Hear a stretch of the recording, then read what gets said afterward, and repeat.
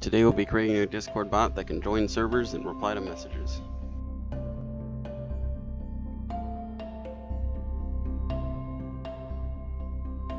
So the first thing we're going to need is node.js.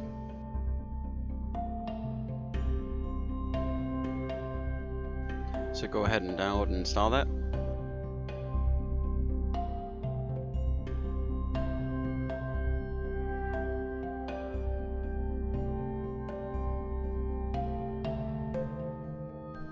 Next, we'll need Visual Studio Code.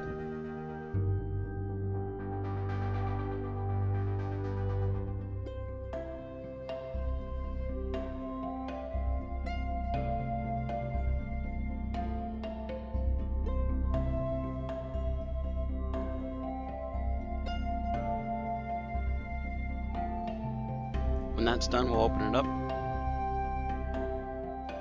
Select File, Open Folder. Right click, New Folder, and we'll name this whatever we want.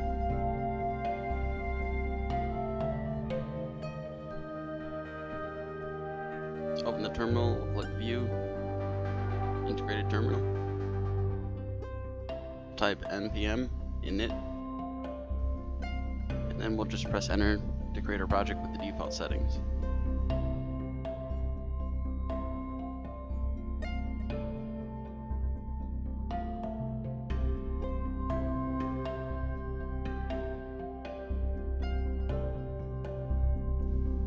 Then we're going to click New File and name it index.js. For packages, we'll type npm install discord.js -- save.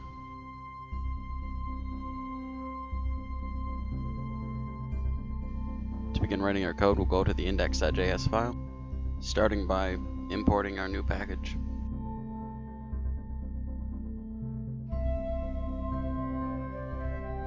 And then we're going to need to create a new instance of the Discord client.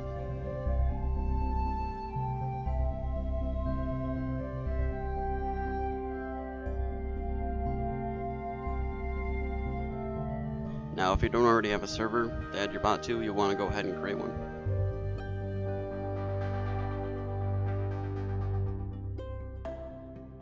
Now you're going to need to go and register your bot by going to the developer page for Discord.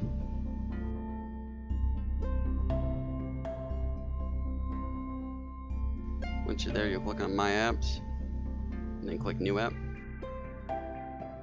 Then we're going to go ahead and give it a name.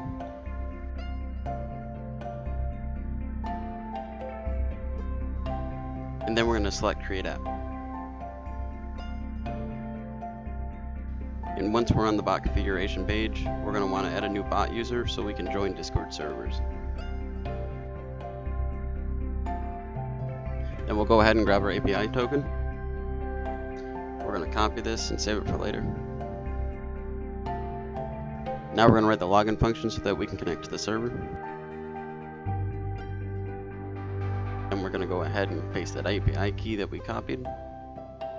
Now, in order for your bot to actually connect to the server, you're going to need authentication by the server owner. This can be kind of complicated, but Discord provides a nice little calculator that will go ahead and create the link for you. Now, once we're on that page, our bot right now is going to need that many permissions, so we're just going to select some of the basic ones here. Now we're going to need our client ID, and you can copy that from the bot configuration page. The link it's going to go here and generate for us can be used to add the bot to any server, so long as you have permissions to do so. Select the server that we just created, and then we're going to go ahead and authorize that bot to join our server. And as you can see, it's been added as a member to the server.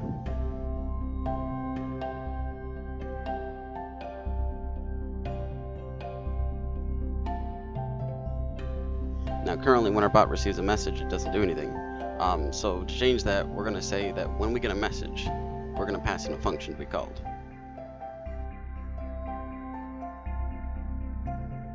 And you'll see the only parameter that we're going to need for this callback is the message object. To reply to a message, we'll use the reply function, passing in what our bot is going to reply back. This is great and all, but the one problem is it will reply to all messages, including itself.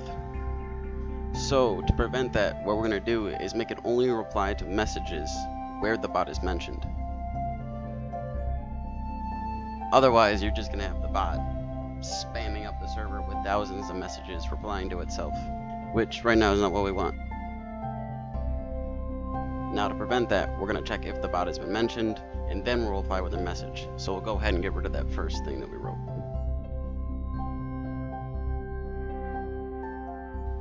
To start our bot, we're going to go ahead and type node space index.js into the console. Going back to our server, you'll see what happens if you don't have that check. It'll just spam hello world infinitely. So now it's not doing that. Now what we're going to do is we're going to mention the bot now, and you'll see that it actually replies perfectly.